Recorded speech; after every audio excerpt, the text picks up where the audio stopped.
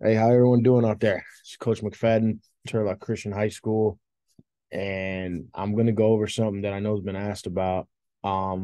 It's using motion to get the tight end open. Typically you can run a lot of screens. Screens are great. Um, but you have to be able to get the defense off their platform. And I want to show you how we read it. Like I said, you have any questions, contact me on coachmcfadden80@gmail.com, and I will be gladly to answer for you. Now, when we run screens, though, we do have called screens, but I also have an RPO system. So the quarterback automatically, when we call one of our screen names, he's gonna look to. I even tried to color coordinate this real quick. There's a this red triangle right here that'd be the safety hybrid backer. If that guy kicks down to try to stop this, sees the motion and his reaction is to kick to the motion, that's then we automatically will run the screen. If he decides to sit and hang out and we got the numbers on this side, because everything's a numbers game, guys. You gotta understand. Like you gotta count. And that's what my quarterbacks and my players are taught to do is count. So right away, if we get the numbers and that guy didn't shift over, then we're gonna run the screen as follows. Tell your lineman to chip 100, 200, go to second level. The Z, okay, or that's a tight end, however you will. There could be an extra tight end, could be a receiver, could be a fullback, however you want to use this guy. He's got to chip the if it's a four down lineman, which if you're in this type of set, it will be. If they're not, if it's three, then it makes it easier for you. He's gonna chip the end. Don't give him a free release because you need your quarterback's gonna be dropping back on skis if he's decided to go to screen and you want to make sure that he has an extra second. And then he's going to go flat for five. Don't go after the defender. The defender's there. But but what we're hoping to do is that the corner lines up tight and then he can just get pushed out of the play. Now, if he lines out a little wide, then the flat for five means he's going to run straight into him. And the tight end can get behind and he can get the free yards that are waiting for him. So that's kind of how we'd run that one using the motion out from the play. Now, here's another look I can give you when we run it towards the motion. So we're gonna shift the H back out. Now we're hoping to pull that corner out.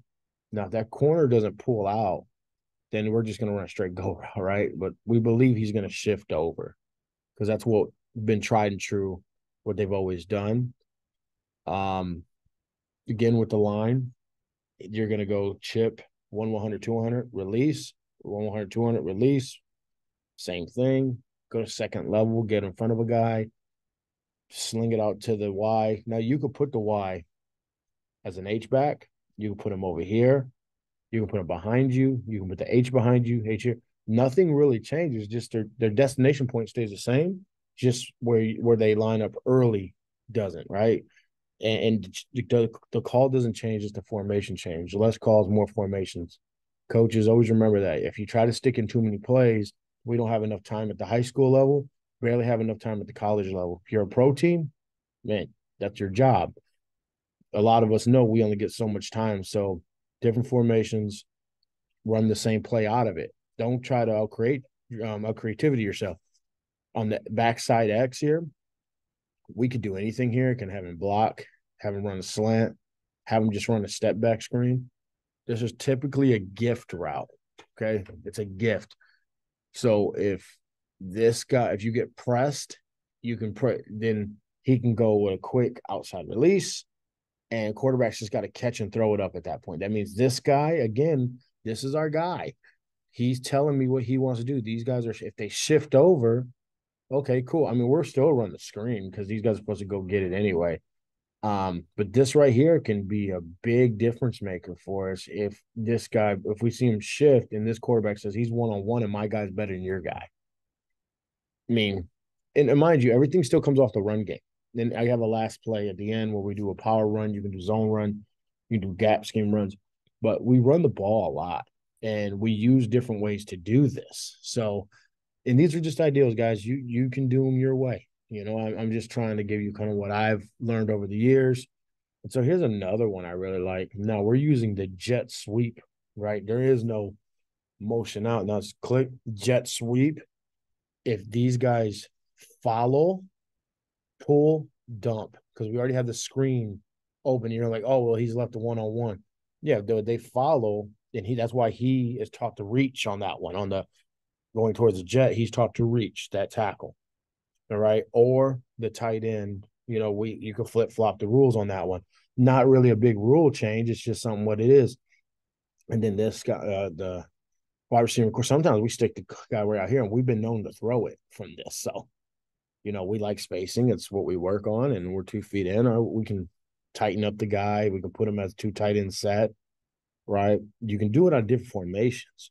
So right away, he's taught blocking. Hey, if you're a receiver or you're anyone in this offense, running back, tight end, and you block because you love your teammates. And if you don't, you won't be out there, right? Because if you want the ball, you got to help your buddies get their plays too. Don't wait. So that's this jet sweep right here. He's taught to read that right away. And he's only got 2 steps. It's 1, 2. And if these guys fly, drop, dump. If these guys just sit, right, because they were trying to read, because we've ran, we have one where we run this play and this guy, he can go block and we pull a guy up. We have different blocking schemes. So maybe we're waiting to see Reed catch them on their flat feet, and then he can just give or drop back to dump, because we're trying to create numbers, man. It numbers game. And some guys are going to try to false key you. That's fine. Sometimes we'll just call jet. We'll just call like for us the Michigan jet, or just give off the jet and let's see what happens. Let's live with it. We're using their momentum against them, and you can false key us all day, and that's fine. But when these guys get really good at it, it's really a pain in the butt. So that's another way we use it to get the screen we want, because we really do love the screen game, and we want these guys flying. We want them flying. That's because we do throw the ball of it too. So we want, the minute we see they're over aggressive and he's going to chip him, why is he chipping him? So he doesn't get a free run. We want him to come down, get chipped, and then have to redirect. And by that time, this guy's got the ball and he's going up sideline. These guys will be tailbacks too, tailback tight ends, hybrids. That's what I love about this formation. I can put anyone back here. That's good runners. So then I'm going to show you this one too. So now this is it's not the tight end screen per se. It will be the tight end handoff, our hybrid handoff. And our tight ends are, if he's a true tight end, then he won't really be in the backfield, right? He'll be where the Z is, and or we'll have double tight end set, or we'll have him out here spread out wide. But this guy's a hybrid guy. We call him a tight end, H-back type of guy. So now we just put the motion away, and he's going to do a counter step, boom, wait for the pull. Now, if you're zone blocking, that's different. I've zone blocked in the past. You got to know your personnel, of course. We zone blocked this year. I love power. I love to run that, but at the same time, down block power through it. But at the same time, I got to go with my personnel. Sometimes we just zone block. Boom, boom, boom. Doesn't matter. Still add that counter step in, or you can take out the counter step. But the point is, the motion is what's triggered. And this guy is our guy again. If he lines up down here already, we know that we can have 3-4 yards.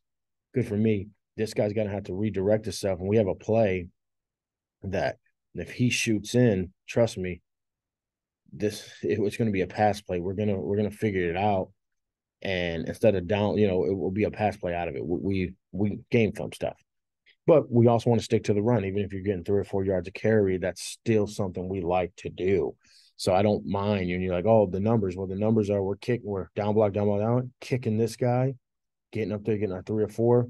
This guy's going to stick his nose. Maybe my man right here, this is usually a corner. Let's see how good you tackle. And this guy's supposed to be the middle backer. Well, we're going to be 1-on-1 or 1-on-2, but this guy's going to be about here by the time. And if he starts out here already, we have a check out of this.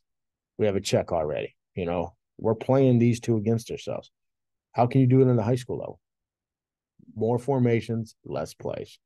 More identification, less plays. That's how we do it. It's just that simple. Coming in for a blitz, I've had guys kind of drop in, drop out, drop. Well, we're still going to win the ball, and if you get caught up in the wash because you're trying to fake us out, boop, this guy blitz off the edge, cool. This hits fast. And then the other key element over here is the motion out screen, as you can see, if this guy decides he's going to come down, if this guy decides he's going to be, if he's here to here, they're taught to split the field. There it is. Just throw it. Pull, click, pull, and throw. Get out here. These guys know you got to block.